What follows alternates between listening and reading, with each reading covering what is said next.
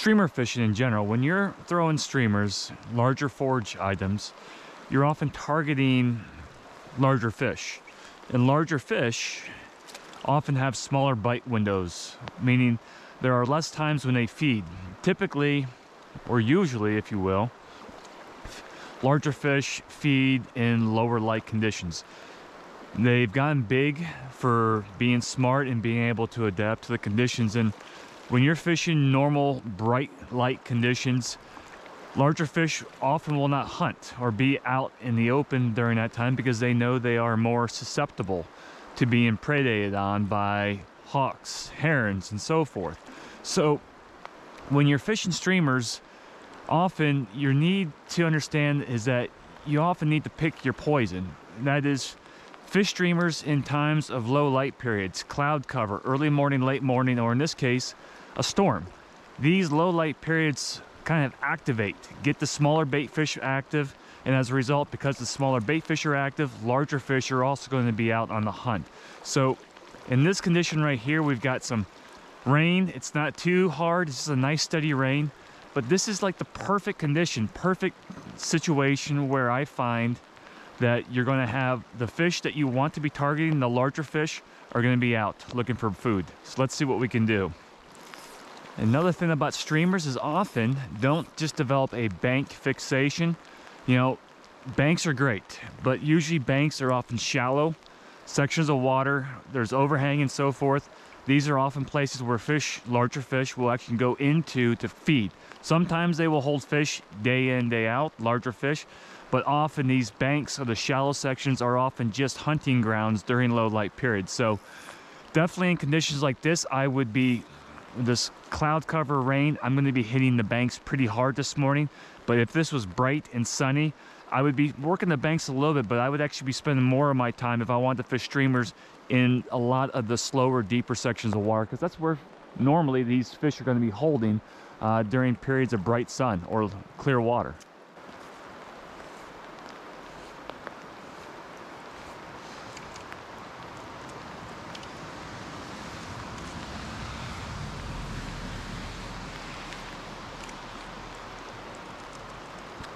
Another thing worth mentioning is that when you are working the banks, the tanks, often when you're working the banks, the takes are often like instantaneous. And if I cast here, as an example, cast and let go of my line, and then try grabbing my line, by the time I'm in control, often I've already missed that strike. So what we call shooting through the O-ring right here. This is gonna be my line hand. As I'm making a cast, I'm gonna keep the line pinched here in my line hand. And as I make a cast and shoot line, I keep it in this ring, transfer it over quickly to my rod hand, and then I have control. But in this instance, I don't have any moments where I am not in control of the presentation. So shoot the line through that O-ring, have control, make a cast, and immediately start stripping. That's going to give you control from the very moment the flies land. Go the banks here.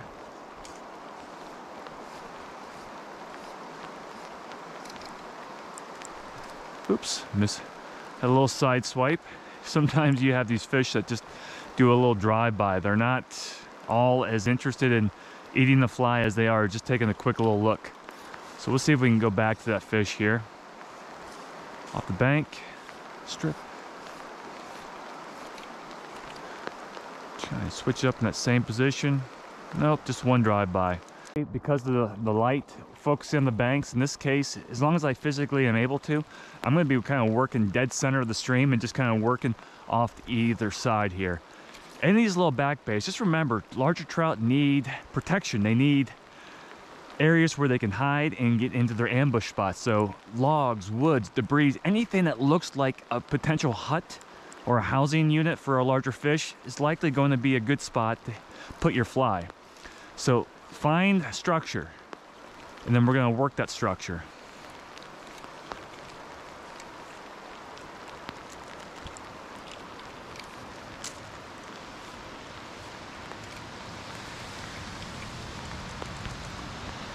The other thing I want to mention is this: if you don't occasionally get stuck in the banks or on wood or off logs, it simply means you're not fishing aggressive enough. Now, I'm not saying you need to catch the tree branches and trees every cast or every other cast, but occasionally, if you're not getting stuck on the banks or along woods or right along tight to the structure, you're just not fishing aggressive enough. Trouters sometimes just, they need a little more aggression. And what I mean by that is you need to bring the fight to them. Often if you put your fly 2-3 feet away from a fish, it may not be all that interested. And a lot of times when you're fishing streamers like this, larger bait fish, sometimes the strikes are not just out of hunger. Often it's a territorial kind of, you're pissing off the fish. And you need to bring that fight to the fish. And if you make a cast 2, 3, 4 feet away from that fish, often you're not going to initiate that aggression. So sometimes you gotta basically put the fly right in that fish's face and just let the fish make a decision on what it wants to do. We're gonna work the structure nice and tight here. There goes another fish. Flash, flash. Here he goes. Right off the... So here's what, this is a great example. I did an okay job, but in this situation right here, what you don't want to do is set with a rod tip, trout set. What we want to do here with streamers is often make a cast, and when we strip, when the fish comes in, we're going to use the line hand to strip in the fly. Often what you saw there, if you should see it on camera, often the trout will come in and do what they call like short strike, and they'll just kind of follow, swipe, just take like these short little grabs at the fly, not necessarily eating the fly, but just trying to stun it, kill it, slow it down. And if you set with the rod tip, you're pulling the fly out of that trout zone. And often the fish will come in and hit your fly 2, 3, 4 times and eventually go in and then devour the fly. So this is where, just using that little strip set here, make a cast, use the line hand right here. When the fish does hit, there's your set right there. And that keeps the fly in the strike zone. So use a strip strike. Right here, make a cast to the bank.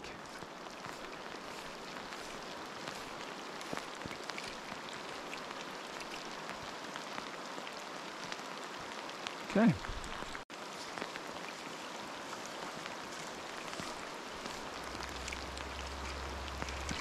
There we go, good fish. Strip set. When you have a decent fish like this, keep control. Don't get panicked, don't rush, just calm and control. Keep the rod tip down if possible. You keep the fish's head underneath the water. The fish tends to calm down, and then keeps the fish under the faster hydraulics. Keep the rod tip down, head underneath the water. And when you're ready, rod tip up and bring them right into the net. Nice wild brown trout.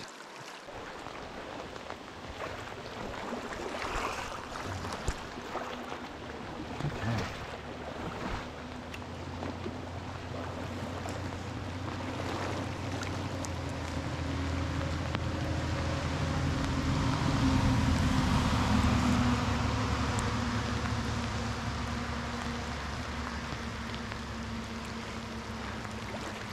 And there's multiple ways of moving your fly.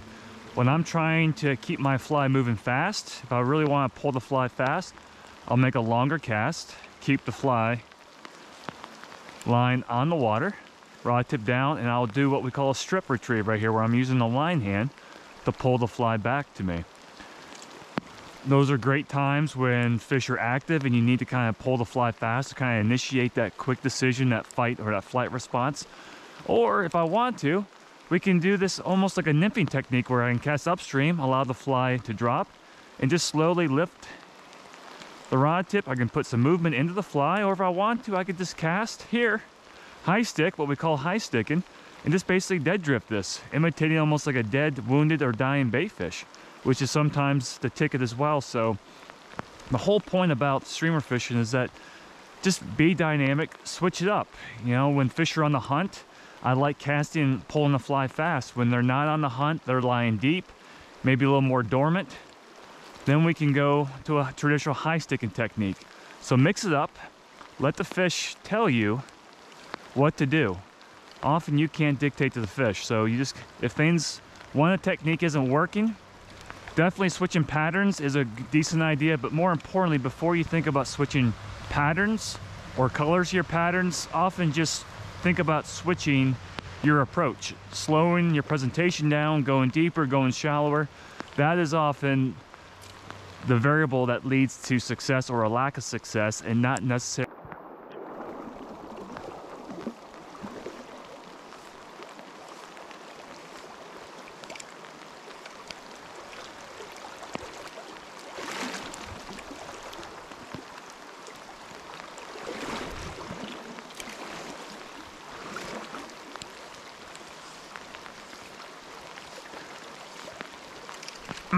That's a good, decent, another good fish here. So what we did end up doing here is just shallower water. I'm gonna start stripping immediately, but in this deeper water, even though these fish are on, sometimes just casting upstream and just a slower retrieve often means the fly getting a little bit deeper. When the fly gets a little deeper, often you get the ability or have the ability to pull some decent fish off the bottom, like this guy or girl. That's a healthy fish. Beautiful fish. Okay. Go back over here now. Shallow water, fast strips.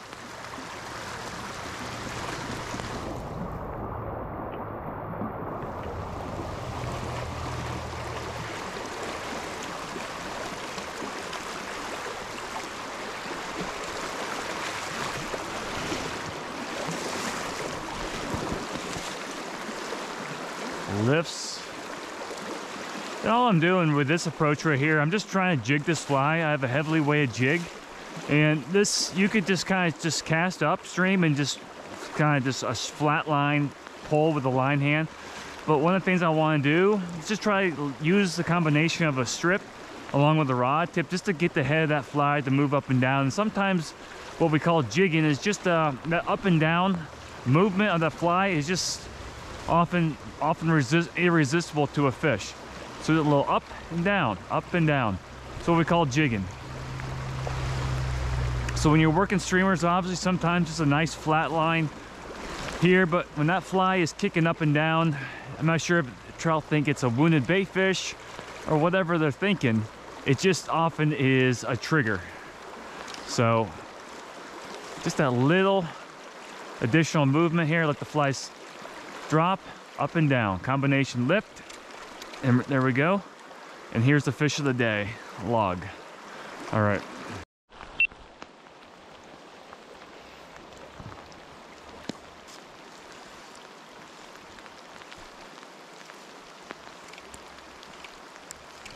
There we go. Saw that thing roll twice. This is like, again, this is you know, whenever you can get a rainy day, I know so many anglers like, we know we're not gonna go out in the rain, but man, like, when you have conditions like this, these are the days that you just get excited about fishing, because you know this is when they're on the hunt. Larger fish are on the hunt, and it's such a great time to be throwing streamers. That fish flashed. This one flashed once or twice. Beautiful fish. This thing flashed. I didn't get excited, you know, and set with a rod tip. I kept stripping. I saw a couple flashes, and eventually it came in, and right at the very end, it decided to take it. So again, this is why it's just being patient. And probably one of the best tips I can give you when you're working streamers is thinking about to yourself, kind of a mental approach, the words or the phrases that you say to yourself. And often when you hear the word set, as an example, what I mean by that is this. When I say the word set, you automatically want to just set with a rod tip when you set. When you're working streamers, often you don't want to set with a rod tip. What you want to do is you want to use the line hand as basically as a strip strike right here. So when I'm working with myself, or if I'm working with a client or a guest, what I'm going to say is strip, strip, strip, strip. And when you say strip, that immediately forces me to, instead of using the rod tip, but instead it makes me go immediately to my line hand to make the set right here. So when I see a fish following, if I see a client working the streamer and the fish is following, I'll just keep saying strip, strip, strip, strip, rather than set. The moment you say set to someone else or to yourself, you're gonna wanna set with the rod tip. So make that cast here, say strip, strip, strip, strip. Now it doesn't work for everyone, but just that simple phrasing, that change of phrasing can often affect and alter your physical approach to streamer fishing. So again, just a few thoughts, bits of wisdom here for you.